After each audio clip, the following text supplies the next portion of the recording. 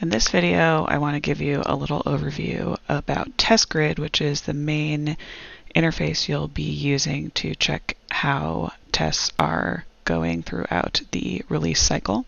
So if you actually head over to Kubernetes SIG release under the role handbooks for CI signal, there's a lot of details in here which really start off with links to several different SIG release dashboards that you will be watching throughout the release cycle. So you can click here to get to some of these directly. I also have open over here the kates-testgrid.appspot.com URL here, which is the interface into all of the related test grids, but we're hanging over here in SIG release. So if you click in here, this will also take you to sort of the parent view for Testgrid for SIG release. So there's a lot of different types of dashboards. The most important ones that you will be following are master blocking and master informing. And then once the release is actually cut, you'll also be following the releases blocking and informing dashboards as well once these dashboards are set up for one of the later release candidates.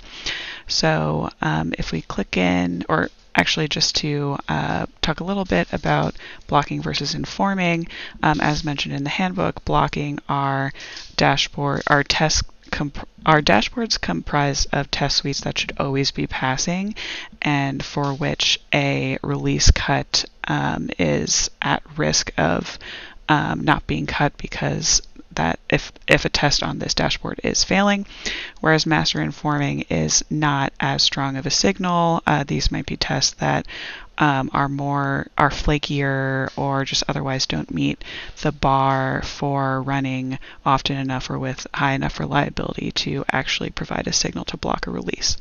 And that terminology is used for the specific release cut dashboards as well. So in general, you'll always be taking a look at master blocking and master informing with a special emphasis on master blocking. So if I click in here, all Testgrid dashboards kind of look the same. You can get to any of the other dashboards in this sort of SIG release general category up here. You can check the summary or click for details of each of the individual suites up here, which is also the same as clicking on each of these individual links here, which I'll do in a second. But before I do that, I'll just also highlight that we've got this iconography over here for tests that are failing, tests that are passing, or tests that are considered flaky. So flaky, there's a threshold of failed tests, and failing, there's a separate threshold of percentage of failed tests in the past couple of runs. So at some point, if flaky tests continue to flake, they will actually transition to this failed state.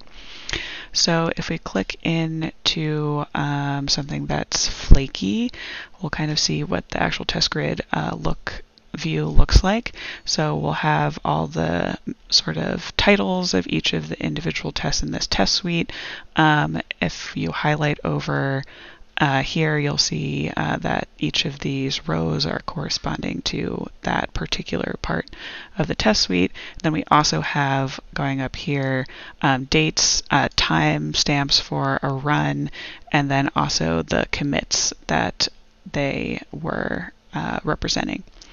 So when they're all green, they're all green. That means they're passing. These Fs here are indicating that there was some sort of failure. So if we scroll over here, it looks like this one has been kind of clean on the top here for a while and had kind of a bad day at 8:30 PDT on 6/2.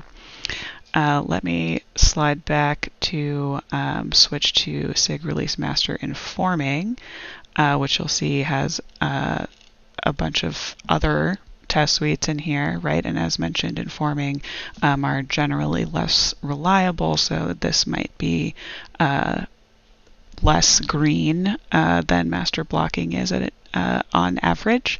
But if we take a look at, for example, this test suite here, then we'll see some more variation in terms of cases where some parts of the test suite failed, but other parts passed. So it wasn't that the whole thing crashed and then didn't run the rest of the test. Some parts of the test suite ran and some of them failed.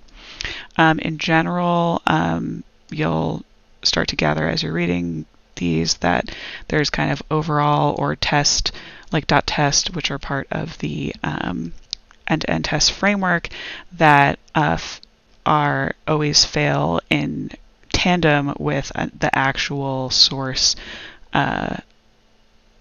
test that caused their failure, that was actually the root cause of their failure. So they'll usually be grouped in some sense with something that's overall or .test, and then you'll need to find the case or cases that were actually the root cause of the failure.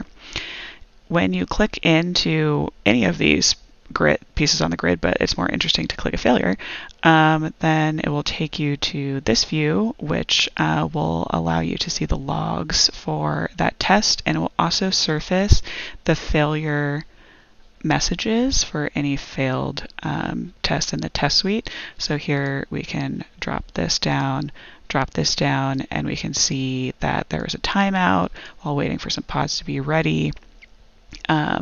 If we actually go back and take a look at this failure a couple times before, we'll see that this was the same error as well. So this is the type of information you can use to kind of track a cause of a test failure.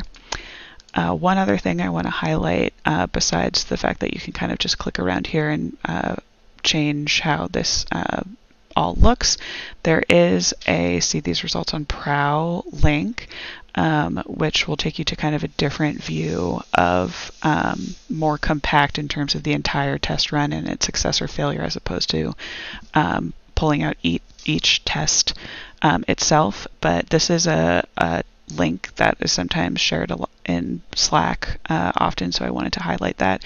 If you click in here, you'll see that you actually come to that same view that we got to from the Testgrid, the grid view with its failure surfaced.